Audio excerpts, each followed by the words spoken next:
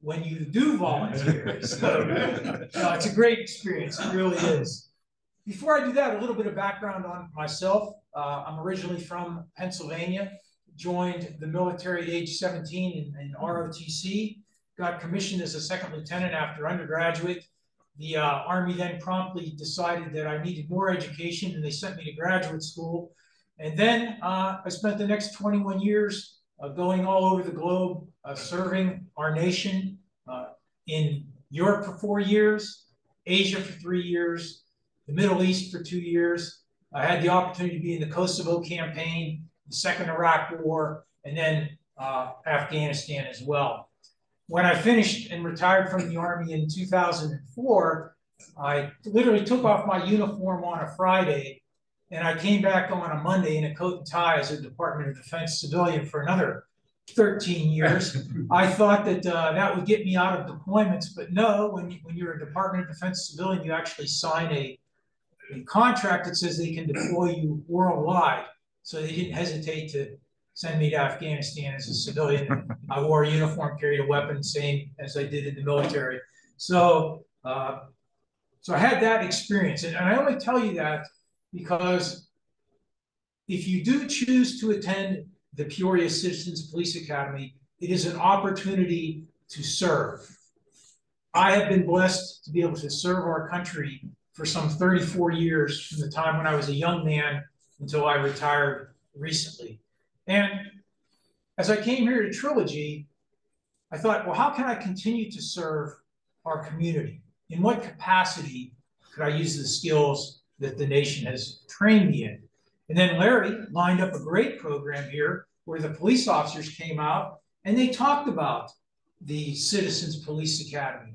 And if you're looking for a place to, A, find out what's happening in your community, and B, where you might want to plug in and serve, the Citizens Police Academy might be for you.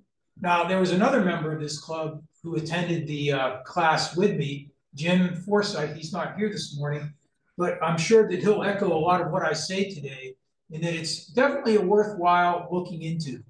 If you're not interested in law enforcement, the city offers a variety of other such academies. The fire department has an academy, and the city itself has an academy that kind of gives an overview of all its operations. So if you're new to Arizona, or you don't know how Arizona government operates, Mayor Beck has set up a variety of great programs that you can find out what your local government does, how it serves you, and if you are so willing, you can get involved. And I'm going to talk a little bit about how we do that today. Feel free to interrupt me, ask questions. I want this to be a bit of an interactive experience. I'm telling you what my experience was. Yours might be different, but this will give you an idea anyway. This is the agenda that I'll follow, basically the 5 W's. What the heck is the Academy, and why should I be interested in it? Who's eligible to attend? Where do we do the training? When's the next academy? Why do they even have an academy? Why do they bother with this? And then this is where I'll spend most of the time. When you go to the academy, what training are you going to receive, and how will you receive it? Let me ask before I go in there, has anybody attended this academy that's in the art? You have. When did you go? Last year, spring ago. Okay. And then I joined the PPCAA. Are you familiar with that? Yes, I am. What is that? It's the Peoria Police Citizens Academy alumni. And what we do is primarily, and the last thing we were able to purchase to them was 3 electric bicycles, so they can use in patrol areas where cars aren't accessible. We're having actually a fundraiser at the Applebee's on March 23rd, if you're all interested. Tickets are $10. And for that, you get a flapjack, bacon, breakfast. We'll have things there to auction from 8 to 10 at the Applebee's on 83rd. And we do fundraisers throughout the year to help the police department. Great. Thank you. One of the things that the actual academy itself, there were representatives from that group at every one of our training sessions. and they helped get us to the right location, made sure that the training was successful, assisted the officers with what they were doing. So those individuals play a key role in the academy itself. And when you complete the academy, one of the opportunities they're going to offer you is exactly what this gentleman did, is a chance to volunteer, give something back to the community, and serve in a fundraising capacity or in a capacity of just assisting the officers. Has anyone done one of these academies in another city at all, or something similar? No. Okay, well, then this will be a good introduction for that. So what is the academy? Well, don't think of it, it's not West Point, it's not the Naval Academy, but what it is it's a 10-week program that occurs one night a week, generally for about 3 hours. In my case, it was a Wednesday night. It went from 6 to 9. And it's open to anyone who is a resident of Peoria.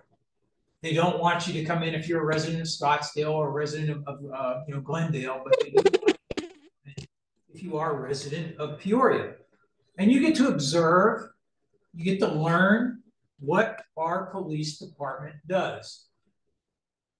Now, we know if we followed the news at all over the last couple of years, that law enforcement has really been given, I would argue, a bum rap in the media. These officers work hard to protect us. They work for us, the taxpayers. And it's a shame that many of the officers have been portrayed as insensitive to the community or brutal or not serving the public interest. Are there bad apples? Sure, there's bad apples in any organization. But I will tell you that when I went through, the chief was Captain Art Miller. He was very professional. He had about 30 years of experience.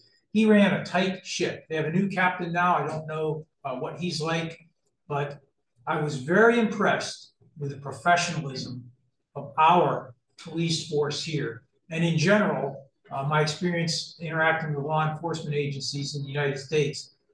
And I did serve in the Army. I was a counterintelligence special agent for 15 years, so I did interact with law enforcement as well in some cases.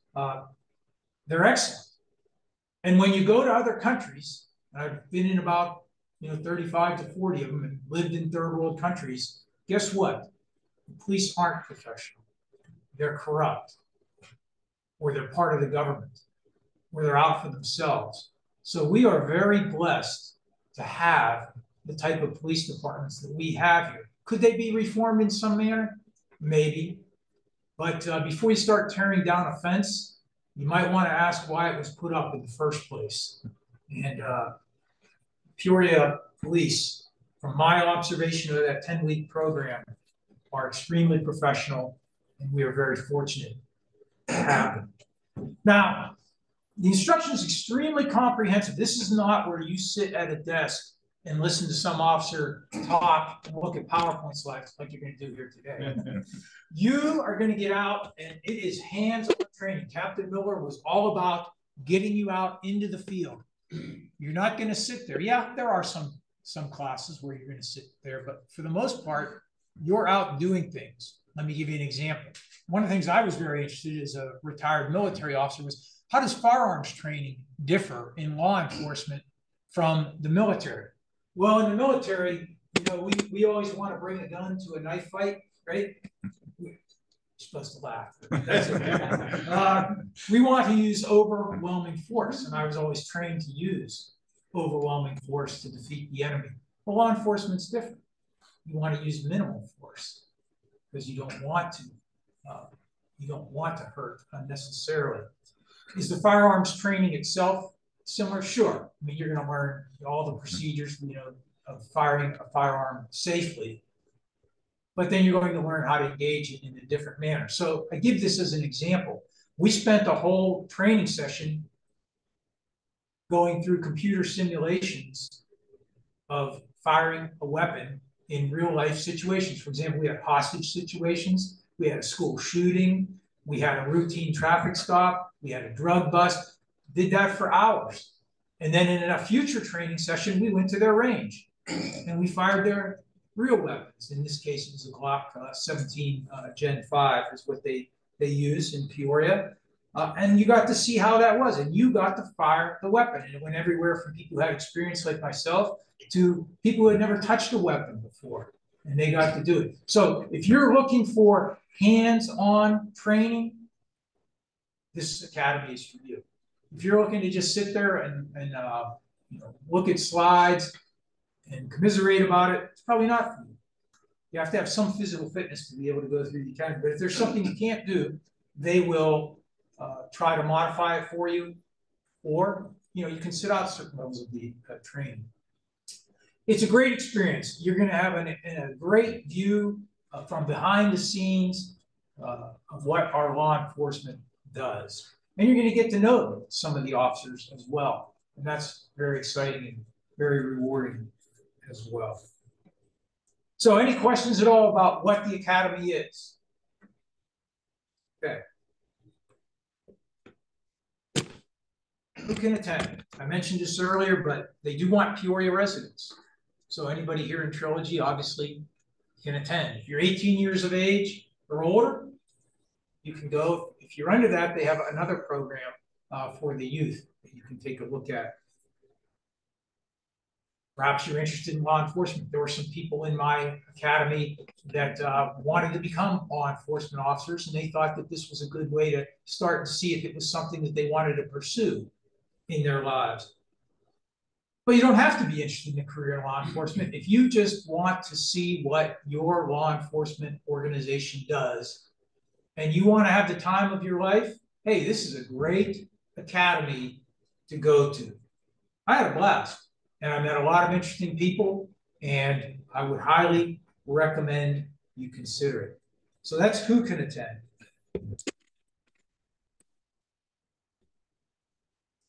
Where's the training? I didn't know this. We actually have two police headquarters. There is one, the main headquarters, which is on the left, as you depicted there, is down on Cinnabar Avenue, and that's where most of the city administration is located. And that is where most of the training occurred as well, at least in terms of classroom training. But we also have a northern station, which is not too far from our Four Corners, where the Target is, where the Home Depot is, etc. I didn't even know that was there. We had some training there as well, and I understand that there, maybe you can correct me if I'm wrong here, but they are going to build an annex up here in this area as well. So we're going to have a third station. There's several hundred police officers here, and they have a few vacancies, but Peoria was very smart. As the chaos was occurring in some of the big cities out east and in the Midwest, Chief Miller decided to recruit in New York City and Chicago. So several of our Peoria police officers are former NYPD, former Chicago PD. They're very well trained, very skilled, and they wanted to get away from the cities that were not supporting law enforcement, and they wanted to come to a state or a community where law enforcement was respected, given the opportunity to do its job, and where people cared about the law. I first came to Arizona. I was right out of graduate school, and I got assigned to Fort Huachuca, Arizona, which is about an hour south of Tucson, down in Sierra Vista on the Mexican border. And first thing I noticed, I got there in January, was there were people sitting out by the pool. And I'm like, I grew up in Pittsburgh, it's probably 20 degrees there. Here it's like 80 degrees. There's something good about the state. But the other thing that I noticed, and incidentally, I met my wife there. She's a retired Army officer too, who also began her training after college at Fort Huachuca. But we noticed that people were carrying firearms. In Sierra Vista, back in the 1980s, I'd say 50% of the population was carrying firearms openly on their hip. This is a great state, man. I'm loving it. I'm loving it. Things have changed. We had an influx of people from other states, some with different views of firearms, and it's not as prevalent as it was. But my point is that Arizona is generally a gun-friendly state. And the police understand you have a right under the Second Amendment to bear arms, and you have a right to have a concealed weapon as well. And I will tell you that they are supportive of that. They are supportive of that. Okay, so I've told you where the training is. Some of the training does occur outside. In fact, a fair amount of it does occur outside. It's at night, so it's cooler. We had pretty good temperatures when we were there as well. So it turned out to be a good experience. Welcome. Come on in, please. Is this pole dancing? This is it. You are here to do that. Are you going to demonstrate for us? Yes. Okay. As long as it's not free stuff. There you go. So I went through the academy last fall, and there is currently an academy going on right now. As a matter of fact, it started in February. But there will also be a class next fall. The date's to be determined, but you can look online and you can see when they're going to offer it. They generally post that. And if you can't find it online, I've given you a phone number. I know Larry always posts these slides. So if you're interested, you can call and say, hey, you know, I want to be considered for the academy. Now, let me tell you, since it is a volunteer academy, there are a lot of people that are interested, and the slots fill up pretty quickly. So Larry had made a friend with one of the officers, kind of gave me and Jim, the other member of our club who attended, a heads up that, hey, on this day, we're going to post it, the openings, and you can sign up. And I'd say very quickly, all the openings were filled. So if it's something you're interested in, you need to find out when they're going to post the openings and sign up right away. Don't wait, or you'll miss the opportunity to go. And you don't want to miss this class. It's definitely worth it. So why do we even have Citizens Police Academy? What is the purpose of it? Well, there's several purposes for it. Our local police force supports community-oriented policing. Does anyone know what community-oriented policing is? Anyone want to take a stab at it? I'd like having those watch groups maybe in your neighborhood. That's certainly an aspect of it, Jim. Absolutely. What else would be community-oriented? Well, think about Trilogy here a little bit. We know, generally, who belongs in Trilogy and who doesn't. If you are seeing, a young person who's not here working and they're checking out cars, checking out doors, I mean, you're going to spot it, right? That doesn't mean that person's necessarily a criminal, but it's certainly something to observe, and it's something you can know. You're going to see things happen that the police are not necessarily, they can't be everywhere at all times. So the Peoria Police Academy and the Peoria Police espouse a view of community-oriented police. We're responsible for helping secure our community. If you see something, say something. You'd be amazed at how many tips the police get that actually lead towards action and prevention of crimes. Our police believe it's an equal exchange of information between the citizens and the law enforcement officers. It is an interaction, and I found that out with all the officers I interacted with. They want to serve the community. They want our feedback. They want our support. They don't want to be authoritarian thugs that tell you what to do. And I'm telling you, again, from my experience living in those third world countries, that's the way a lot of the world is. And we are very fortunate that we are not that way here in the United States and not that way here in Peoria. So on the one hand, it's assisting the police, okay? But on the other hand, it's for you. You're a resident. You pay their bills. You're a taxpayer. It's your police organization. Do you want to see what it does for you? You want to see how it really operates, not the propaganda you see sometimes in the media, not what the criminals tell you, not what the defense attorneys say. I mean, sure, they have a viewpoint, they're entitled to it. But if you don't always get the whole picture when you just watch the media. And here you're going to see the other side of the coin, so to speak. Hear their stories, hear what they do, hear their perspective. And I found that to be, I mean, the training is great, but the interaction with the officers is what I found really useful. And getting to know, I would tell you, one of the things is, if you go through this, you're going to be given the opportunity to go on what's called a ride-along, where you are sitting in the police car going with your officer. And it's not a ride-along for an hour. I went for the whole shift. It was, when all was said and done, we had an arrest. By the time we got the guy booked and shipped off to jail, probably a 14-hour ride. You see what, yes, sir. You're in the front seat, not the back seat. That's correct. You're in the front. You know, it's funny because the Army's prison, and for this gentleman who came in, I'm a retired Army officer. The Army has its main prison facilities at Fort Leavenworth, Kansas, right? But it also has its graduate school at Fort Leavenworth, Kansas. So I always tell people, you know, hey, I was at Leavenworth for a year, but I have to say, no, I was at the Command and General Staff College. I wasn't in the prison. But they do have a heck of a bakery there. I'll tell you, there you go. You get a donut, man, you'll love it. But you want to see how the department truly operates. And this is going to give you a chance. So on the one hand, you're assisting in the security of our community. On the other hand, you as a citizen are seeing how things truly go. All right, here's where I want to park for a while and talk about the training.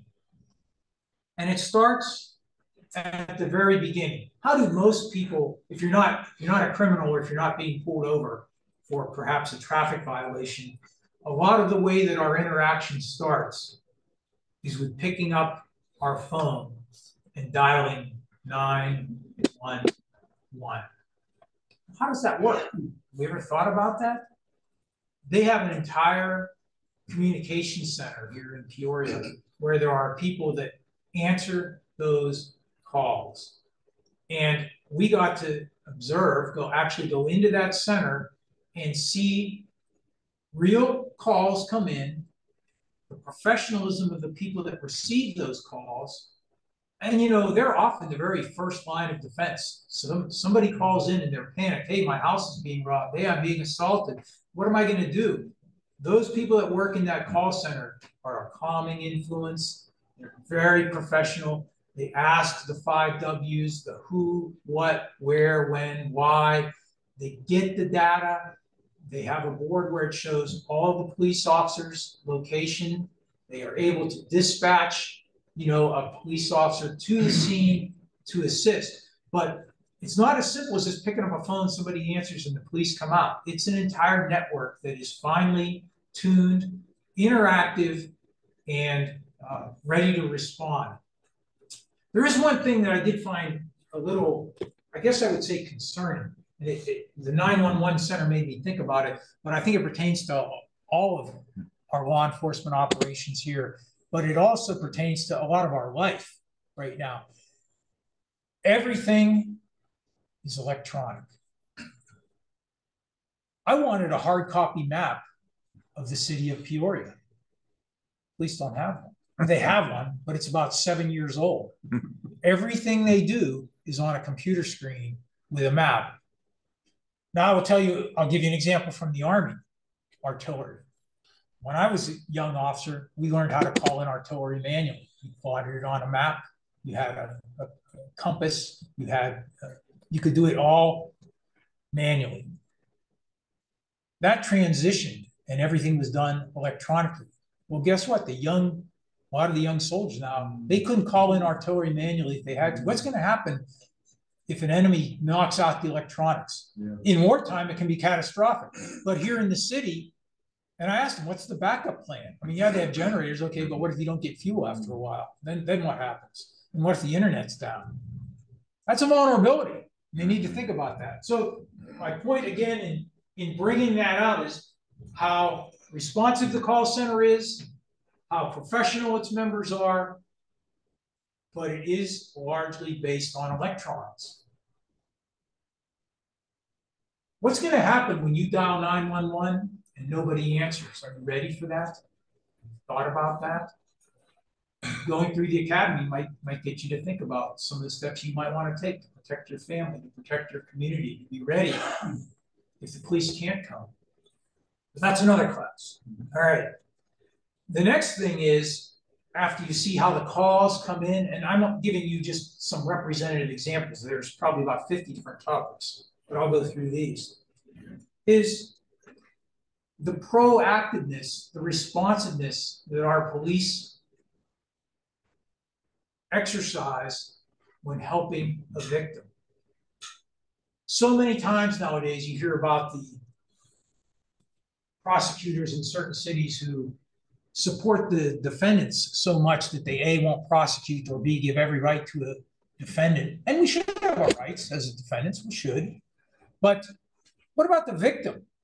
What about the person who's been assaulted or raped or robbed? Well, they have a unit, very professional unit, that gets to the scene right away, interacts with those victims, and if they need immediate assistance, medical assistance, mental assistance, spiritual assistance, they get that. But it doesn't end there. They link them up with long-term services if they need it. Because the victim is often forgotten, aren't they? Crime occurs, the police respond, everybody watched cops when they were younger, right?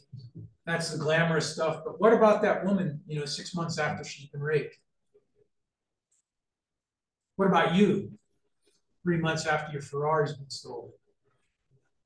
Oh man, this is a tough audience. I'm gonna go put my bulletproof vest on. There are no bulletproof vests, you know that, right? They're bullet resistant vests, but they're not proof.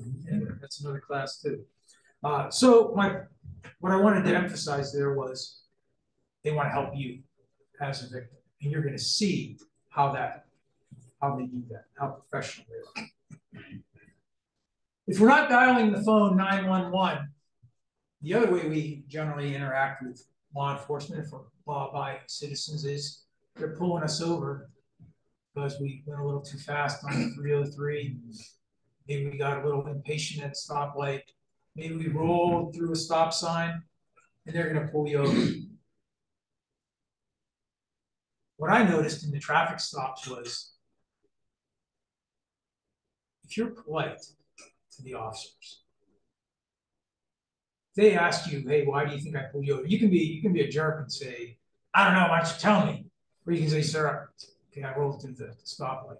If you're honest with them and you're respectful to them, what I saw was they may not give you the ticket. Okay? If you're a jerk, or you did commit the crime, and yeah, they might give it to you, but the main focus of traffic investigations and traffic control was to make the roads safe for all of us. Okay? Not to make money, not to pull people over. But if you are making the roads unsafe, then yeah, they're going to enforce the traffic and you're going to interact with them. Here again, in an open carry state, and where a lot of people are concealed carry, where do you want to put your hands when you get a traffic, when you're pulled over? You want that officer to see your hands? Probably a good idea, right? Anyway, traffic investigations, another way that we interact with our local police force. Don? Yes. So do the police have a quota of tickets to do every shift? I don't believe they do. They don't. I sat in on their briefings, and no, I don't think so. I don't believe they do. Criminal investigations. That can vary. That's obviously a lot more serious than the traffic investigations. And you're going to get some training on how they do those criminal investigations, what sources they use to investigate those crimes, how they pursue them. What do you think is some of the greatest crime here in the Peoria area in terms of the value of the crime? Property. Getting robbed? Yeah. Drugs? Those are significant. Go ahead. There you go. It's cyber crimes. Wow. Cyber crimes. Now, they gave an example. This didn't occur in Peoria. It occurred in Scottsdale. But a cyber crime, a couple lost $800,000 out of their accounts because they were unwitting victims of a cyber crime. So the old days of a criminal investigation of just walking the beat, pulling somebody over, doing an investigation. Yeah, they still do that, but it's much more expensive. And another thing is, it is much more interdepartmental.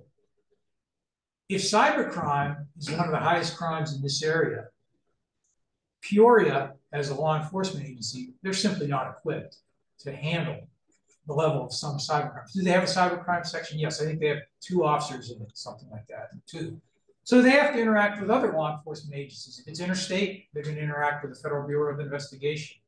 If it's drug related, they're going to interact with the Drug Enforcement Agency. There's a variety of things that they can do, but criminal investigations are much more extensive, I think, than they were maybe 20, 30 years ago. And you're going to get to see how some of that occurs and hear from officers who have been doing it. And it's really interesting in the Peoria department, because at least the gentleman who taught the course when I was there, he'd been doing it for like 30 years. So he'd seen it the old school way, he sees it the new school way, and he sees how crimes have developed and merged over the years. And he can talk about that in great depth. So you can see that as well. Let's talk about an immediate issue, crisis negotiations. I said earlier that while the military uses overwhelming force, law enforcement tends to use minimal force. And part of that is, if we can talk our way out of a problem, the police can talk their way out of a problem, they want to do that. And they have professional negotiators who are going to talk. Let's say there's a hostage situation, drug situation, but guy's got his girlfriend in the house. They've got trained negotiators that will interact with those individuals. And I'll just give you a sneak preview as to one of the cool gadgets that they have. And I'm amazed, because I was an intelligence officer, and we had all kinds of gadgets to do all kinds of things. I was shocked at some of the equipment that law enforcement has. I mean, it's military grade equipment. Can they, for example, they can do thermal imaging through a wall. You think you're hiding in a house as a criminal? No, they can tell where you're at. They can shoot a ball into the residence that will be a listening device. They'll be able to hear everything that's going on in there. They can send a phone in to you so that they can have direct talks with you as the criminal. But the bottom line there is, they want to use minimal force. They want to try to talk the criminal out of it. They want to de-escalate the situation if it's possible. But if that fails, they have a SWAT team with snipers ready to blow your head off. That's the harsh reality of it. So they have both. They have both. And you learn about that. Firearms safety. I thought this was a really good course. For us in the gun club, the 4 aspects of gun safety. We treat every weapon as if it's loaded. We never point our weapon at anything we don't want to shoot. Keep our finger off the trigger until we're ready to engage the target. And we're mindful of what's behind and beside the targets. And they're going to start with the basics with you and then walk you through that. They're going to teach you how to handle firearms safely. You're going to go through simulations where you are, as I said, you might go into a school shooting situation, a computer simulation, and you'll do that. It's a lot. Is anybody here when we went up to the Scottsdale Gun Club and did that? Yeah, that was a lot of fun. Well, the police have one that's even cooler than that. That's for sure. You won't shoot zombies. You'll be in actual real life situations, and you'll have to decide. And then they show you, if you use your firearm, they show you where you would have hit if you had actually fired those rounds, and if you were successful in targeting the assailant if necessary, or if you hit an innocent civilian. It's amazing what these law enforcement officers have to decide in split seconds. And you get to experience that when you're in the academy.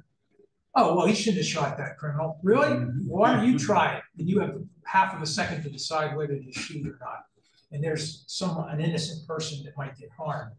I found that fascinating. And then a whole night where we were at their range, firing their weapons. Want to burn up somebody else's ammo? Hey, it's a great place to go. Fire their ammo. You know, and you don't have to clean the weapons. What weapons? They use the Glock 17 Gen 5. Is what they use. I don't know. Does anybody have the Glock 17 Gen 5? I tried to get one after the academy. I liked it so much, and Glock stopped making it, and they're making the substitute for it is the 47. I bought one of those, and some of our law enforcement agencies are using those. I don't like it as well. I don't think it's as good. So if you have one, hold on to it. It's a great weapon. Anyway, you'll get to use that. Another thing that we did was we didn't get to fire rifles, but we were trained and had a practical exercise in hostage rescue and clearing buildings. I actually was given an AR-15 with, I forget what it's called on the civilian side, but it's basically lasers mounted on it. Miles, if you're familiar with the military, it's called Miles equipment. Anyway, military integrated laser or something system is what it is. But they had targets set up throughout this warehouse. You know, they had friendly people, they had phones set up, and you went in, you were clearing room by room, firing at the targets. They tell you if you hit it or not, tell you if you shot somebody you shouldn't have shot. Just fascinating. So it wasn't limited to just sitting in a classroom learning about a weapon. You got to learn about the weapon safety in the classroom. You got to go do a computer simulation.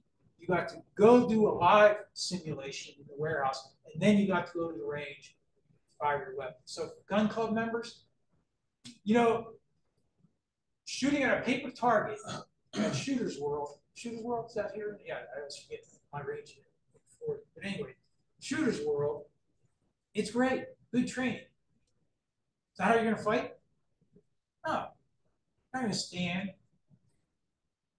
have 10 seconds to decide to engage that paper target that's not shooting back at you. You're going to have maybe 2 seconds, maybe a second and a half. You're going to be moving. The target's going to be firing back at you, maybe.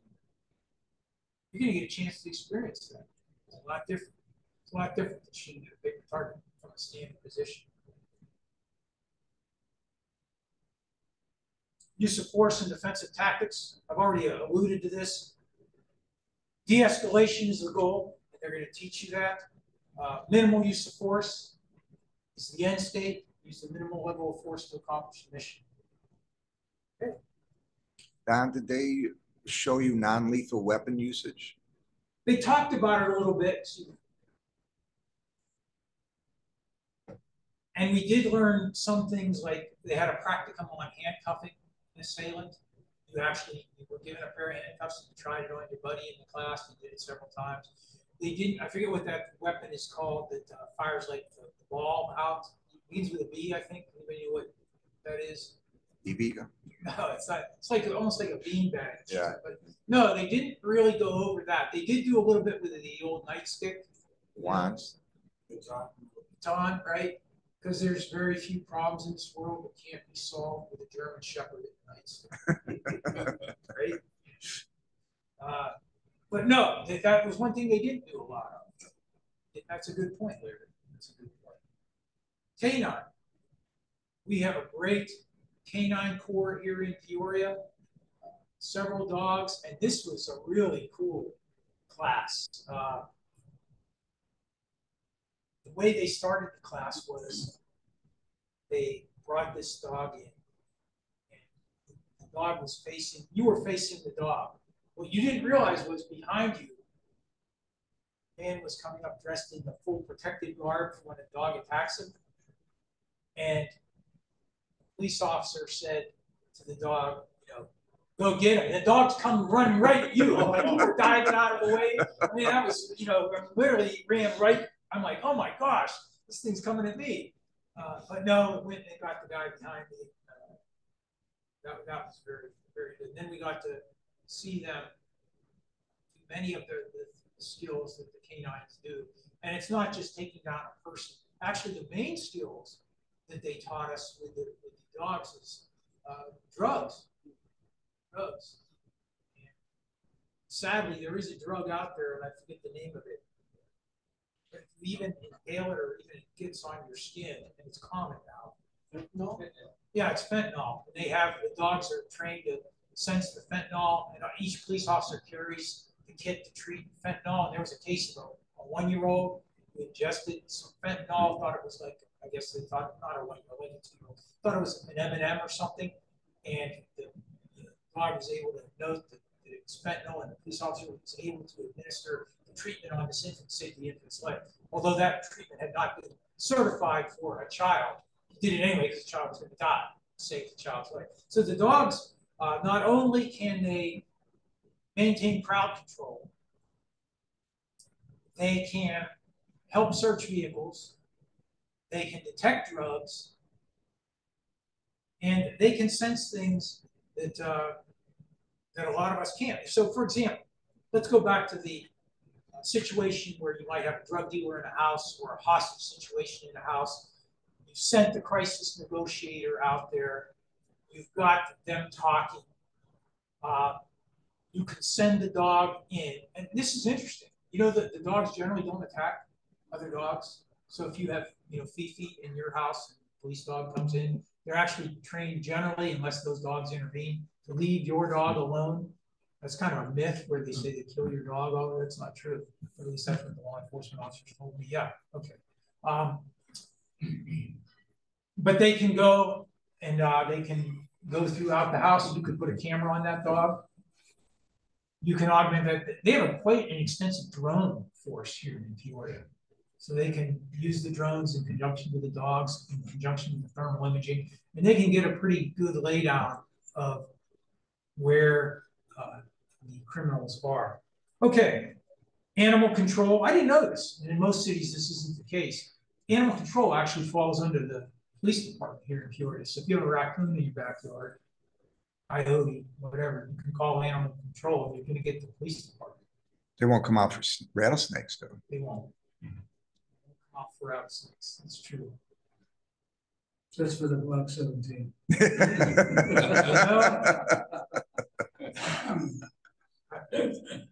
I have a view on that, but I'll keep it because there might be some animal lovers who think rattlesnakes are a good thing.